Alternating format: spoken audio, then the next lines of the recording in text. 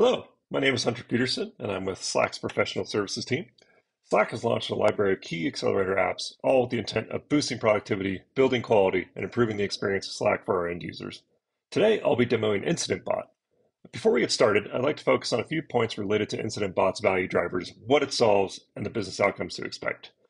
Our primary value driver here is reducing incident time to resolution by automatically alerting and connecting responders, subject matter experts, and impacted parties. So how does that work and what does that look like? With Incident Bot, administrators can specify user groups and product specialists to take action for external entities, such as one of your customers, or for instance, an internal issue, such as a specific service. Both individual users, customers, or even automated alerts can submit issue reports for administrative review to kick off the resolution process. Additionally, incident status updates and reports can be shared across multiple org units and workspaces. So what is the impact of being able to do this with Incident Bot? Well, we have three key outcomes this enables. First, this allows multiple teams to align around a shared incident resolution process. Second, it automates the coordination process so the right people are brought together at the right time to solve critical issues.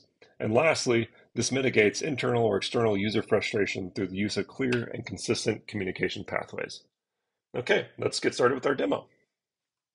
Okay, so here we can see the app home area for Incident Bot. And as you can see, there are four key areas that we can configure. The first being our app admins, who also function as incident commanders. These are the people that will be notified anytime a new alert comes in, either through a user-reported issue or an automated webhook.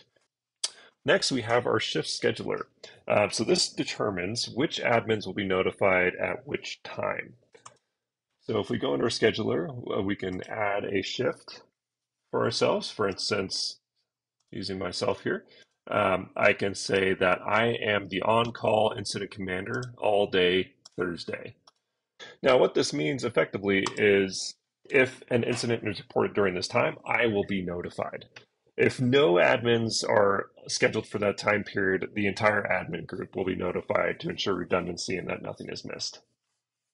Next, we can look at configuring our services. In this case, I already have a service here, network infrastructure for North American region. We can go ahead and, for instance, add a service for our Latin America region.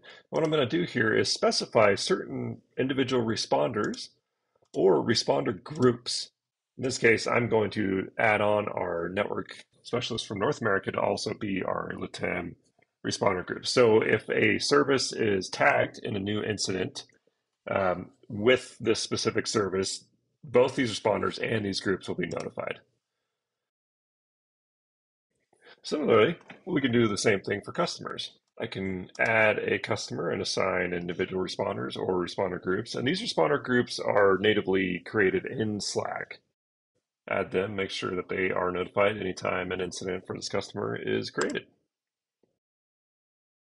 Now, before we dive into the incident reporting resolution process, I want to point out there's a couple specific channels that I have created here to facilitate this. First is the help report issue channel, where users can go and submit a workflow to report new issues and for these issues to be posted for admin review. The second one is an announce incidents channel, where more generalized announcements about the incidents and status updates, resolutions are posted. Okay, so if we go here and look at our reporting channel, we can pull up a simple form where users can describe an issue, or customers can use this as well, depending on their configuration. Okay, and we can also set a perceived severity level so that admins can review that as well. So now that I've reported this, I, as the on-call admin, will be notified as well in this thread and be tagged. Okay, now that I'm here, I'm going to acknowledge that I have seen this and that I'm taking a look. Okay, now in theory, if I take a look at this issue and determine it to be relevant, the next step would be to kick off the actual resolution process and create a swarming channel to get everyone together. So I can pull up another flow here as well. And I'm going to provide some basic information about this incident. Okay, and now this is where I can specify my specific services and customers. And as you can see, there are individual responders that were pre-assigned to either those service groups or those customer groups that are now pre-populated for receiving an invite to this channel, as well as the Slack native user groups that were pre-assigned. Multiple things have happened here. First of all, an incident channel has been spun up, and all the relevant users that were either specified as individuals or part of the response groups have been invited.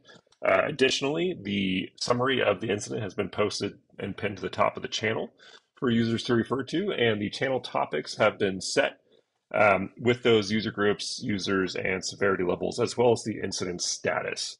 One other thing that has happened as well is myself as an admin, I've been notified that I am the incident commander due to the shift scheduling when this was reported. And I've also seen that an announcement has been posted to our general announcement channel alerting all the users and potential customers outside of the direct incident response process of what is happening. Okay, so now that I'm the incident commander, I can let everyone know that I'm here. So we have a number of Flash commands available to us to update the status, update the severity, as well as post announcements to the channel. Okay, so I'm going to find my slash command and send an update.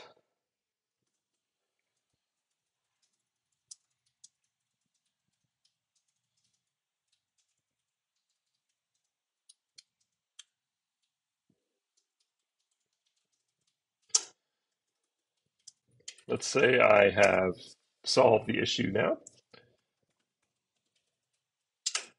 Okay, now I'm going to again make an update here. And what we're going to do is update our state or the status of the incident to all clear because we've solved the problem. And when this happens, I'm going to be asked to provide a reason. And now that I have resolved this, this is going to archive our incident channel and post an update announcement as well.